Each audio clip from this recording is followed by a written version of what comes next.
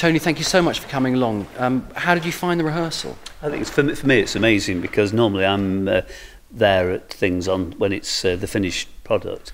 Seeing people working and working again and working at it really it's a little bit inspiring, because it's a different world for me, and it's nice to go into other people's world. It's nice to see how creation takes place, and how what I will see, the shiny finished thing on the night, is built bit by bit, and that's fascinating.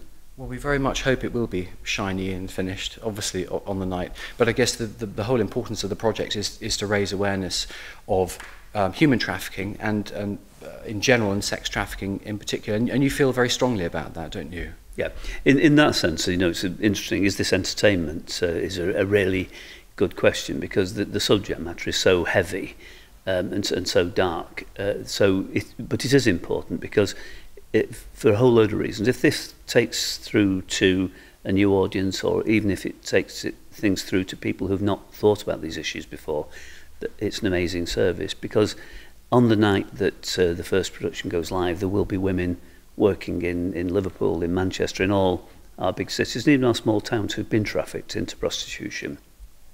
They will have left their homes, possibly with enormous hope in their hearts, thinking they're going to make it big. It's almost the Hollywood dream, but the Hollywood dream with a particularly vicious little ending. So drawing real attention to what happens in this world, and to say, in the end, actually, that there is a small p political thing about this. We've got to work together to make it stop.